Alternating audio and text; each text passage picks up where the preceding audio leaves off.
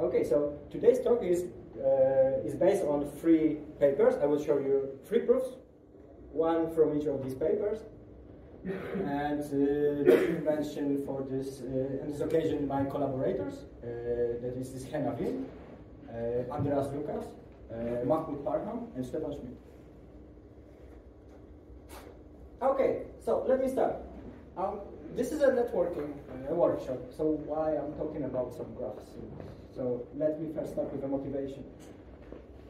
I will explain from where the graph is coming from and what does it mean to partition it. So the motivation is in embedding virtual machines in data centers. So we take an abstract view of the communication pattern, which is a virtual network. Some nodes communicate, some don't. And there is a task to embed this abstract thing on a real data center. And the data center, how I present it with this very simplified figure, consists of here only 2 servers, each having a capacity to run 3 virtual machines. And because network is such an important part of the runtime of jobs that run in the data centers, we want to expose as little traffic in between the servers and keep as much inside. So these green edges in this particular mapping, we can think that they are for free and the red ones are costly. In general, data centers can be more complicated than just the story example. And so here, in this abstract view, this is a virtual machine, and these are rack servers. There are many ways to embed a virtual network, and some of them are more efficient than the other. So it is a task of high importance in the data center to do it right. But this view is static. So this is what I don't like about this view. This view assumes that, okay, throughout the day, let's say that the virtual network communicates, and after some time we see which nodes communicated with which other nodes. But in reality, there is also the time dimension. They communicate over time. The traffic pattern is shifting. So here, for example, we can see how such a pattern can evolve. We can think that these communication patterns happen over time.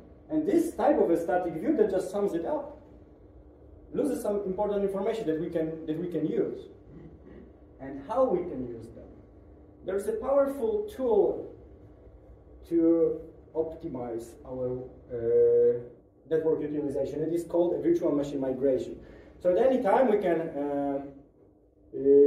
freeze a machine and we can resume it on a different server in hopes to save network communication between these machines. Yes, transferring a machine also costs something, but we'll model it soon.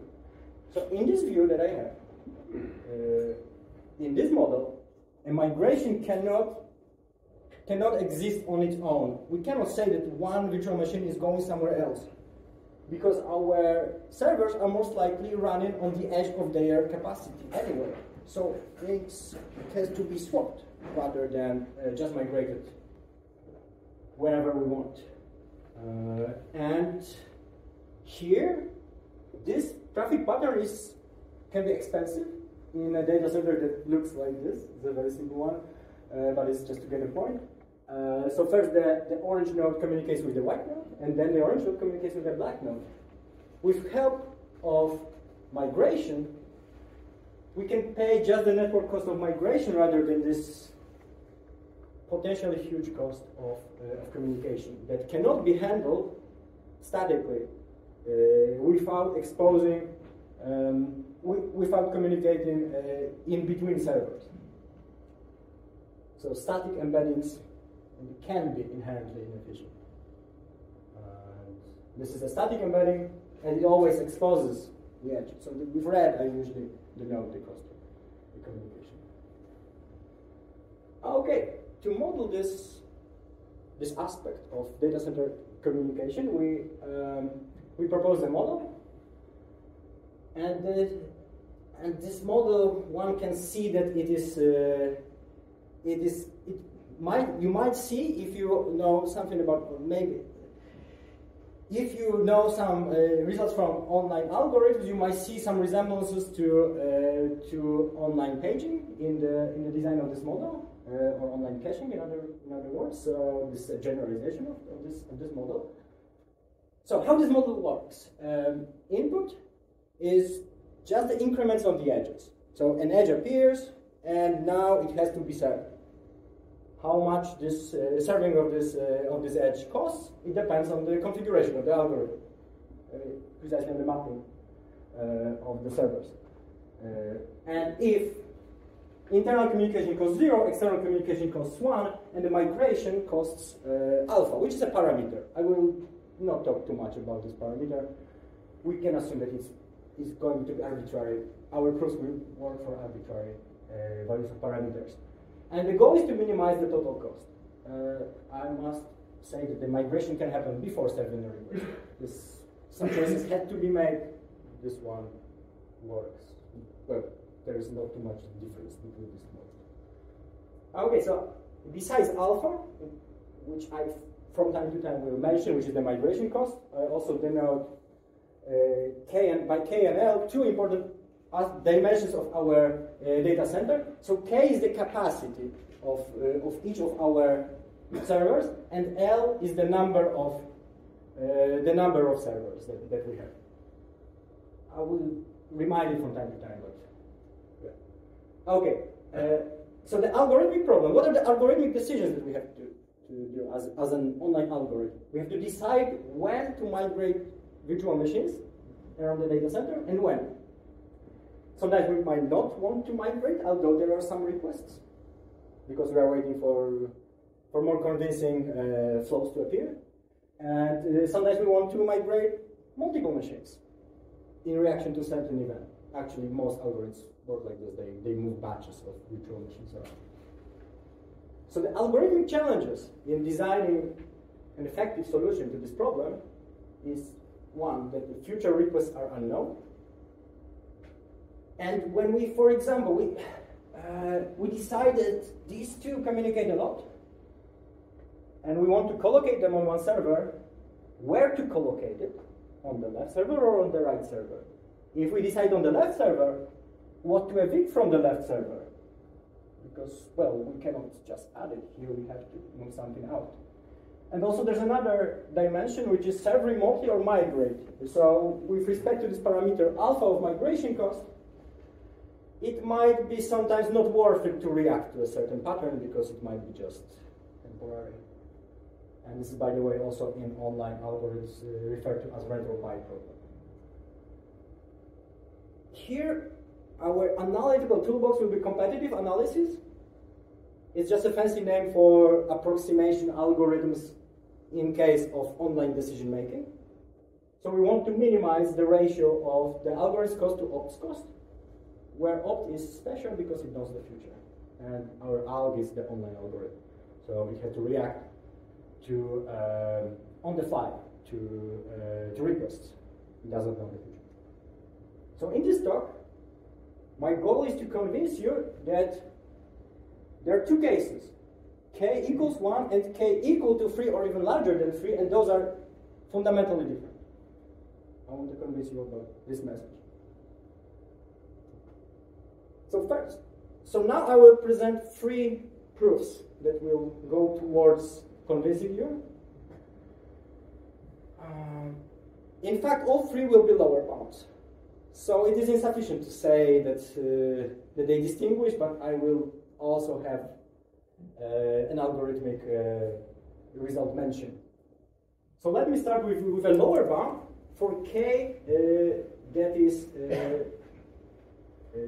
at least 2. So for any such an online problem, so k must be at least 2.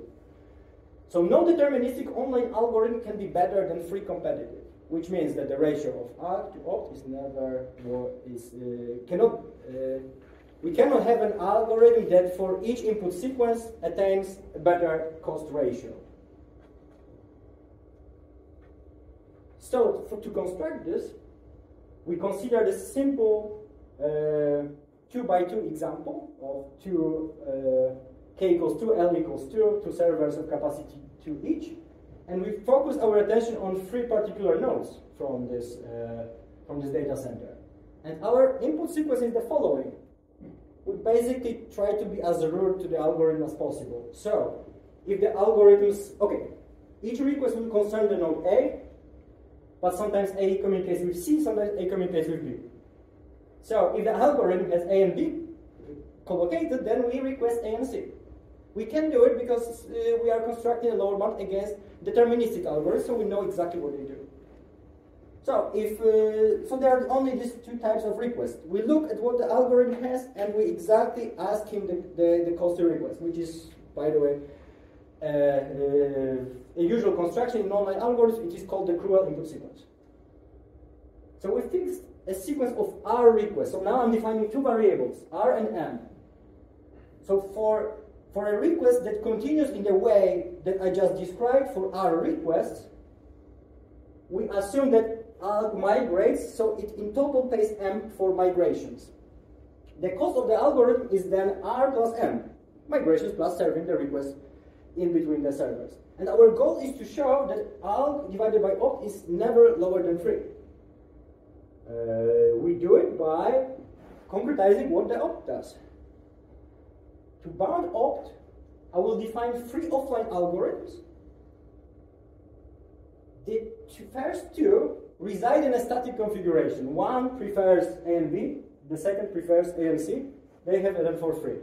They never migrate from the point. They just reach this configuration, they never migrate. And there is a weird offline algorithm. It is D as dynamic. It does the opposite of what the online algorithm does. It looks at what the algorithm does, and it does the opposite. So if ALG has A and B collocated, then the offline algorithm has A and C. And the other way around. This makes sense because our input sequence is cruel. So if the algorithm pays, this offline D does not pay. So this is the analysis. Let me tell you what exactly I mean here. So M is the cost of the total cost of migrations for the algorithm. R is the total number of requests, which is exactly also the cost of all the requests. In total, the first 2 offline algorithms pay exactly R. So every request is either to AC or AB, which means that in total, their cost is exactly equal to R, which is the number of requests. On the other hand, this third offline algorithm just pays for migrations, because every time it tries to mirror the algorithm. So every time the algorithm switches, then this offline also switches. So it pays exactly the same cost as the algorithm for migrations, and it never pays for any requests, because how we define the request sequence. And the optimal offline algorithm's cost is never worse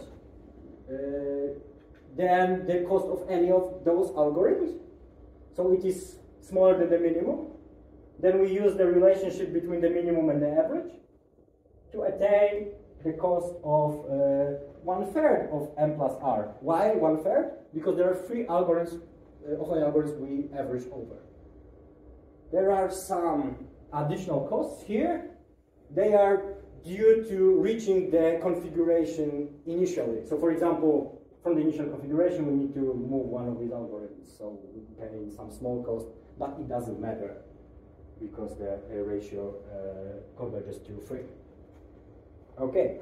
Oh, it's already half of my talk. It's really bad. So the algorithm for k equals 2 is very simple.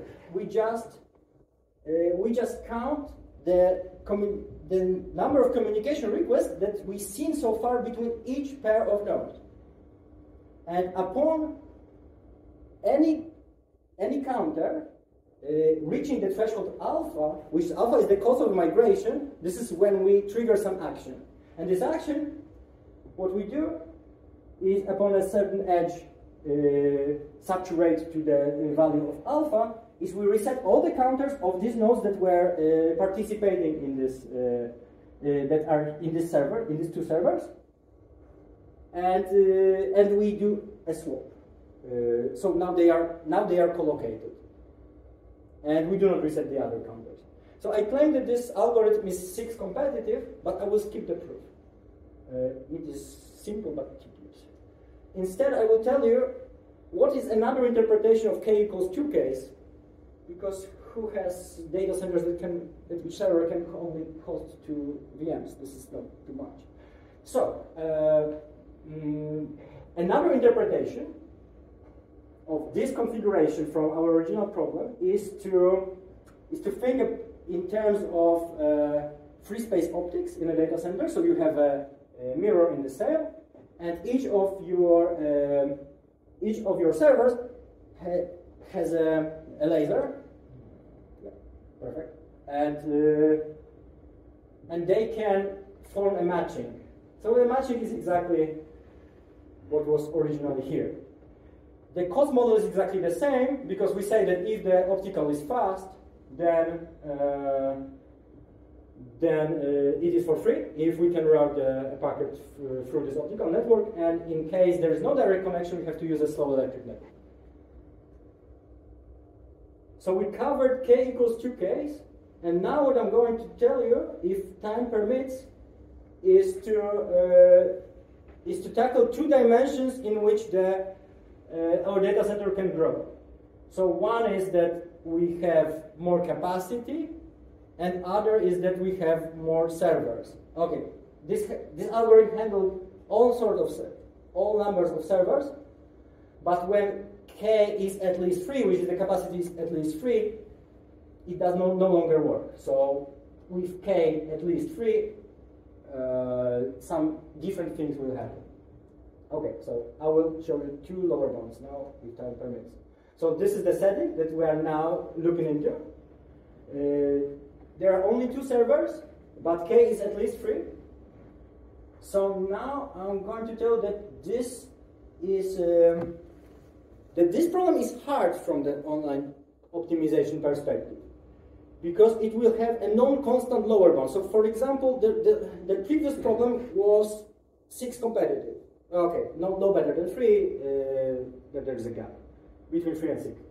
And now our competitiveness will grow with k, which means that this is counterintuitive, because it means that our algorithm does way worse as we add more capacity to our servers. Yeah, so that's exactly what I'm going to show you. This I will do it by reduction to paging. So paging is probably okay. It is, in my opinion, the problem why online algorithms exist.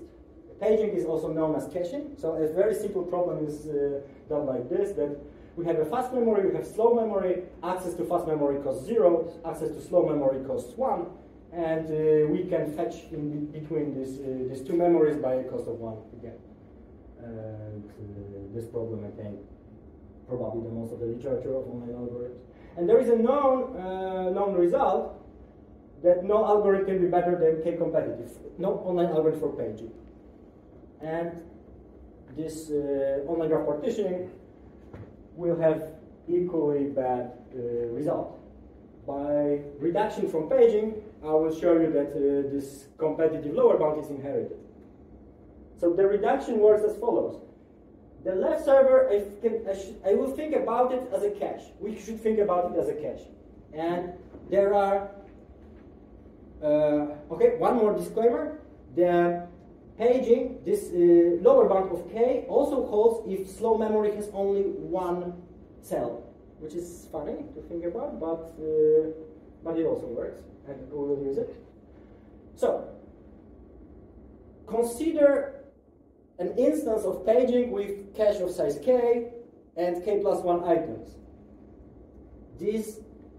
And now I want to translate it to this graph partitioning world, where these white nodes, they correspond directly to the pages from paging. And the left cluster is a cache, the right cluster could be thought as the slow memory, but there are but this is larger. So what we do is we basically block it with a special set of nodes that we will treat differently. I will call them helper nodes, and their goal is to reduce the size of this right-hand size cluster. And we set the migration cost to 1, just not to think about it. Okay, to have it as similar to paging as possible. So what are we going to do to translate an input sequence from paging to graph partitioning? So first, we talk about this helper node. So every time an algorithm splits these nodes, we say that it's behaved badly and we punish it for it by requesting these nodes. So every time an algorithm splits these helper nodes, we incur the request until it goes back or incurs potentially infinite cost. We can do it without ignoring this request because our offline algorithm will never split nodes. So it will not pay anything for such requests because it behaves right. Okay, so the reduction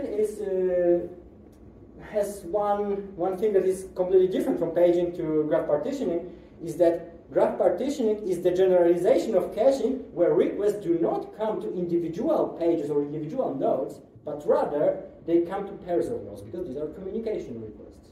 So what we need to do is, given a sequence of pages, of requests to pages, we want to produce a sequence of pairs.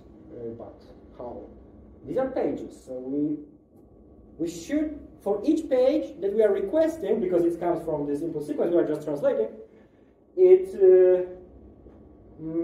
has to find its counterpart. So this first one should be exactly the page, but the second one is kind of unknown. And how to do it? How to solve this problem? We solve this problem by looking at already, on the translation time of an input sequence, to already looking at an optimal algorithm for paging, and we determine what page this optimal offline algorithm for sure has in its cache. And this is exactly the page that we are going to add to this mix. So this requires knowledge of the entire input sequence in advance. And it requires to look at the cache of opt, because we want this property that if we are requesting something that the algorithm has in cache, it pays 0, and otherwise it pays 1. And maybe I will skip saying why it happens. So if algorithms behave well, which means they never split nodes, their cost is exactly the same in graph partitioning model as in paging model, hence we inherit the lower bound of k. Okay, the last proof, if we have 5 minutes, maybe that's good. So the last proof is concerning the case where k is equal 3 and we have a lot of servers. And now the lower bound grows with the number of servers. This is such a bad result, such a negative result, because now it says that online algorithms do worse and worse the larger our data centers are, not only in the capacity, but also in the number of servers. I will show it only for k equals 3 for simplicity, but in general, in one of our papers we showed it that it's that both lower bounds that I'm showing now and I showed before, they can be combined to get a stronger result of lower bound of k times f, which is even worse. There are two ideas that we will employ in this lower bound. One is the set of unsplittable nodes. It is similar to what we already saw with helper nodes. We'll just use it multiple times. And there are pivot nodes. So let's say, okay, now I will define the pivot. So consider a cluster, a server. This is the first server, it is a special server. It has an unsplittable pair of nodes. This is why I grayed them out, because they cannot be split. And the node that is there with them is called a pivot. And in the construction there will be 3 concepts. So the first request will be special, and then the next request will be kind of from the same tail. But the first one is special, just to kick things off. And we repeat requests if Alg splits what he should not split. Again, with this assumption that our offline algorithm will not split them, so this we can do it. Okay, so what happens with a pivot? Let's say that we have this pair of nodes that we cannot split. Whenever we request a pivot and something else, the algorithm must collocate it somewhere else than in this first cluster, because there's simply no space there. So it has to choose a server, and this communicating pair has to be moved somewhere. If it's stubborn and it doesn't move, we just repeat the process, because the offline algorithm will have them collocated somewhere. When we do this, this pivot that was previously here is replaced with a new pivot. Inevitably, because our data center is fully populated with virtual machines, some other virtual machine has to come and take the space of the previous pivot. So here, we evicted the orange node, and now it's the pivot. And the idea is to repeat it roughly L times, because we can have pivots that a request to pivot and something else. We repeat it L times in hopes to incur the cost of L. But what to request with the pivot? There are two challenges. What to request with the pivot and when to stop this process. Because if we just continue and continue until we can no longer continue this process, and it's not a proper lower bound, because opt is not cheap. We want to terminate when there still exists a cheap offline solution. Okay, 2 minutes. Okay, what to do? How to determine X? We look at the initial configuration. We color the nodes as they were starting with this, where they were before, as their server of origin. And the first request has 2 colors, but all the next requests will have the same color. So they will come initially from the same server. So these are the original colors of the server. And yeah, so I will probably not be able to continue this talk. So yeah, basically we are choosing this as the counterpart to the pivot. We are choosing the item of the node of the same color, and then there exists a cheap offline solution, and we repeat this process until there is a cluster that is absolutely untouched. If there are no untouched clusters, untouched means that it was never a pivot, never was requested, then we have to stop when we still have one of them, because this is where opt will hide its this initial request, and the opt will only pay for this one by moving it to some place where alt didn't touch it. Okay, that's roughly it. And this is the analysis. Alt pays L minus 2, opt pays 1 in number of swaps.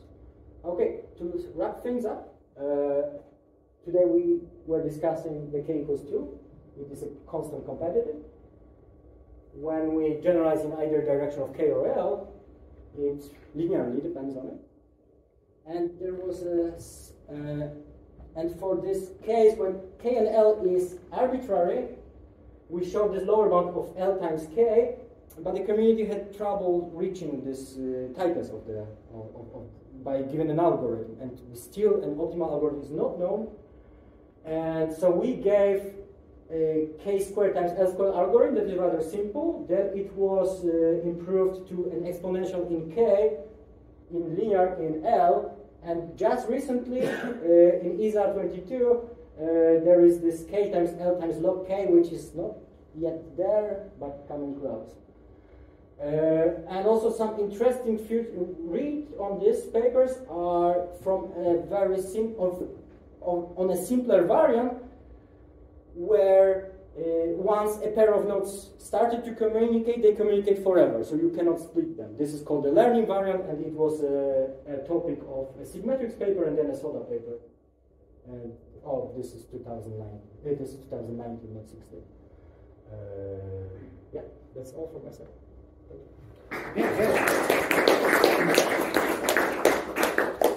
We do have some time for questions, because the last half an hour of our session is basically just an open questions or open discussion session. So if you have any questions, feel free to ask them. Yeah, thank you for the talk. I have a question about your analogy earlier about this ceiling with the lasers. Sure. I mean, there you said it works for k equals to 2, right? And what happens with the model, or what can you say, let's say, if everyone can have 2 lasers or 3? Yeah, that's different than k equals 3, because when you have k equals 3, all 3 nodes can communicate like this. So you need to seek for different abstractions if you want to add multiple matchings. That's also, there are also some papers on such a model by Stefan Schmidt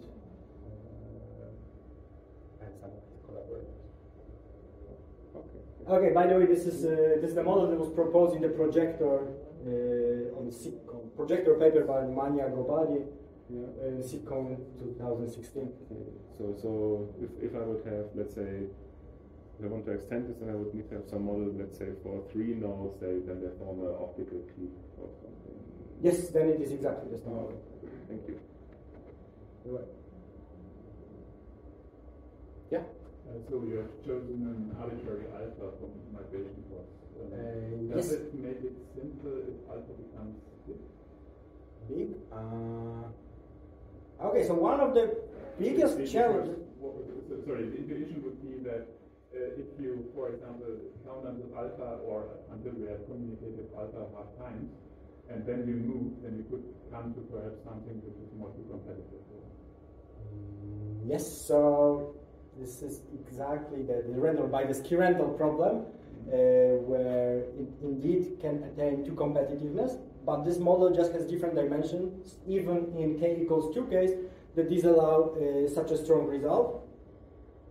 Okay, what happens where alpha is larger? So one of our design goals was to abstract from alpha and handle any alpha, so to never have alpha in the competitive ratio. And so this is one of the successes, that this model is not degenerated in a sense that the more costly your migration cost is, the worse your algorithm does, because that would make no sense. So we assumed large alpha, but everything works just fine for small values of alpha, although they are not of a huge practical importance. So high alpha, large alpha, as you just said, this is important. This is the important case. The migration cost should be much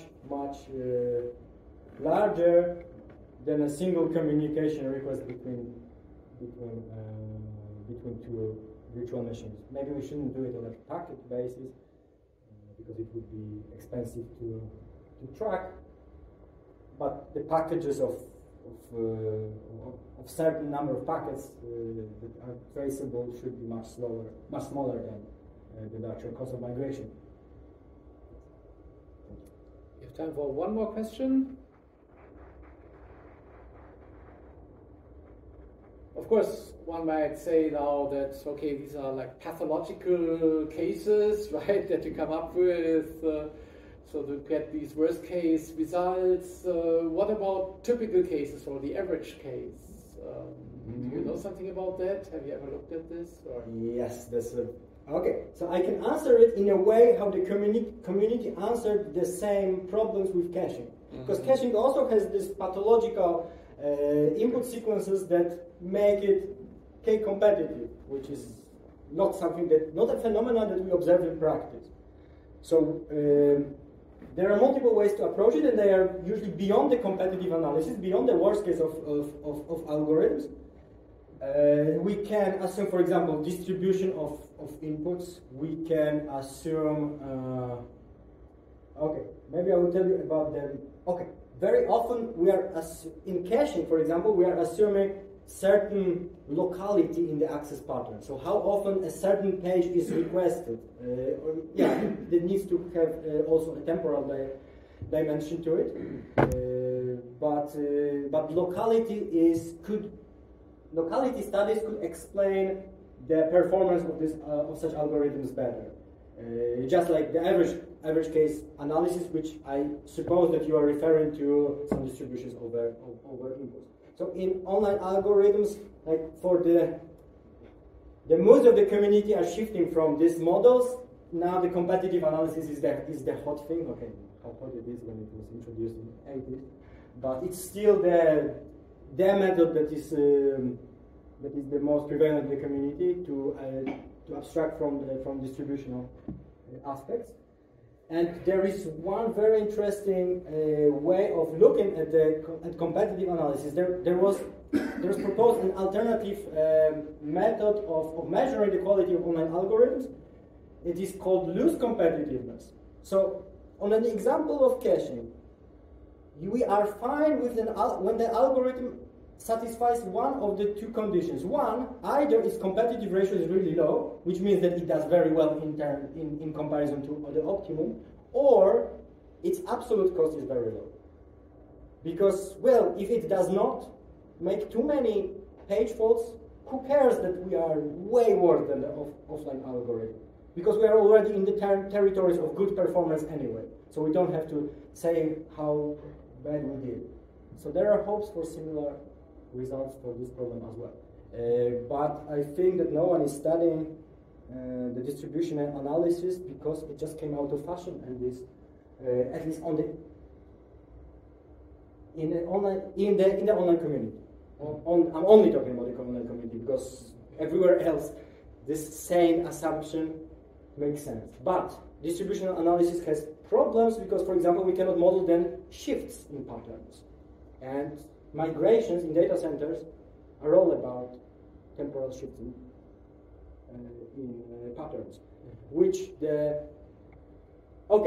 The distributional analysis is perfect for the static model.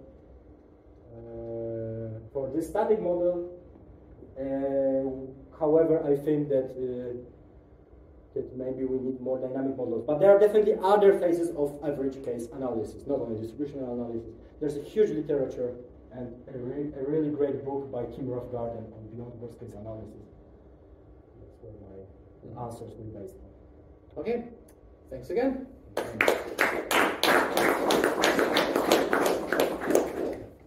So, yeah. We have time to 10 past.